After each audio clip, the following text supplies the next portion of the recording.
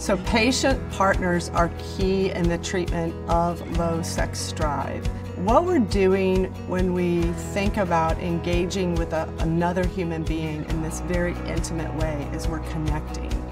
And so in order to connect with a partner, that partner has to want to connect with us.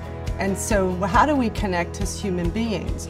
We connect through our senses. So with each person that's involved in a relationship, they need to learn what the other person likes as far as sensuality and what their partner likes. So that's a very key part of having a good sexual relationship, is being able to connect with your partner and openly discuss what you want, what you don't want, what might be a maybe. We invite partners to come to visits with our patients. We think that it's great to hear their perspective, because oftentimes it's the first time that the patient has heard the perspective of the partner, because we don't really talk about sex together, which is part of the problem. So if we can get the partner each of the partners hearing what the problems are, from their perspective what the problems are, we can often begin to help the patient and her partner get out of the situation.